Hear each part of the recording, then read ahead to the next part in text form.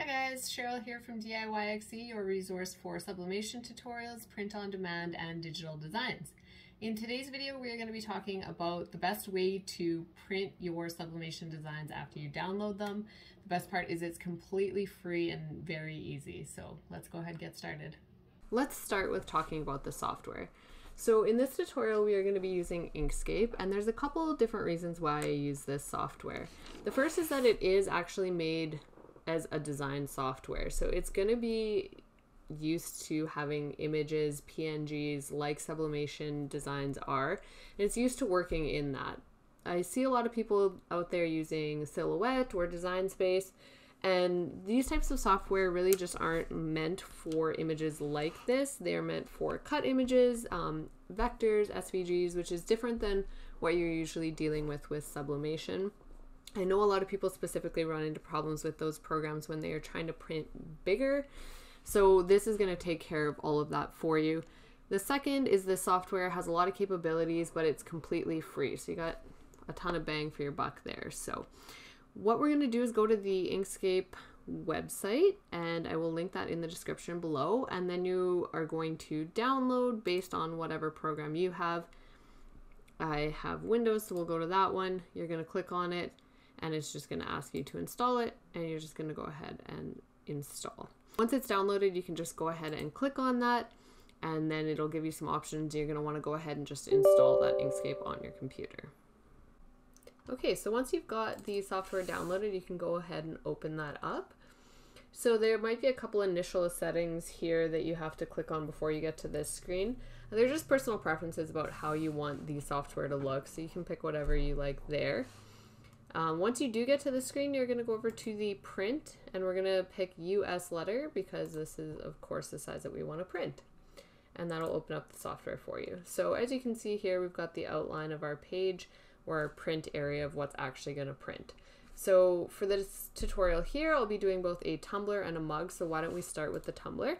So I'm going to go over to File here, Import, and then I'm going to find the image that I want, which is this one right here, and open that up.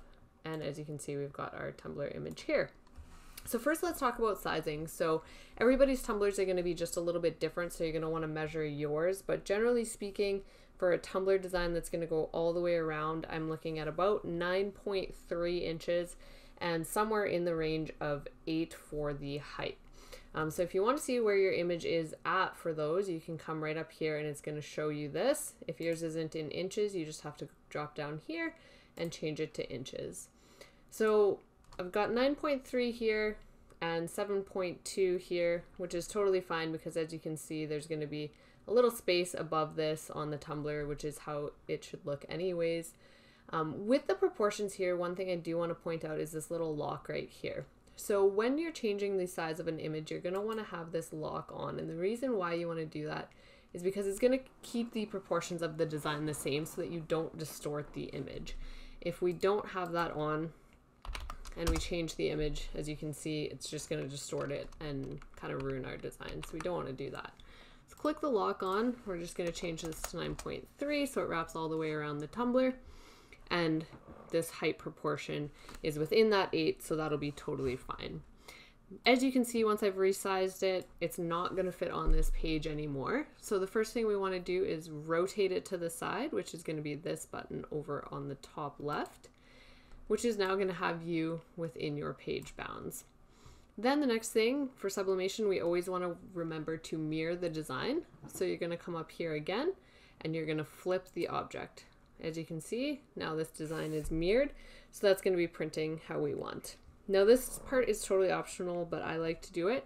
What you're going to do is go into your object, come around and go Align Distribute, which is going to open up this toolbar right here. And then you're just going to click center and center so it's right in the middle of the page. Once you've got it in the middle of the page, you're going to go over to File, Print, and this is going to bring up your printer and you can print from there.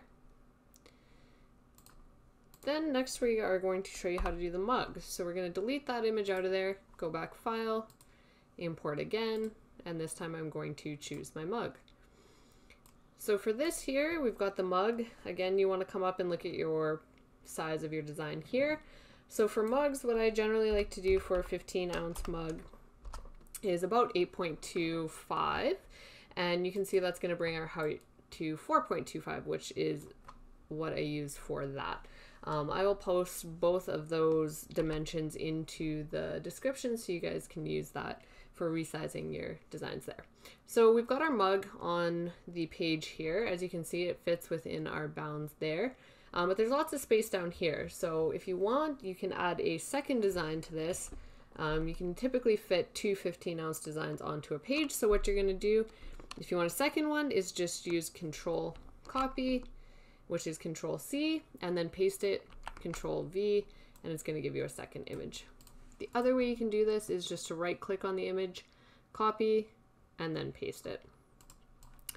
So now that I've got both images on here, I just want to center them in the page, so I'm going to do Control Shift and select both of those images. Once I've got them both selected, again, I'm just going to come here, I'm going to center them on the page, and then we always want to remember that we have to mirror that image. So I'm going to come up here and mirror that image. From there, again, I'm going to go to Print, File, Print, pick my printer that I want to print, and hit Print. And it's really just as simple as that. The same is going to apply for t-shirt designs, pretty much any design. You just have to know what size you want it to be, resize it, make sure you always mirror it, and then go ahead and print. I hope you guys found that tutorial helpful. Don't forget to like and subscribe to the channel for more content like this. Thanks, guys.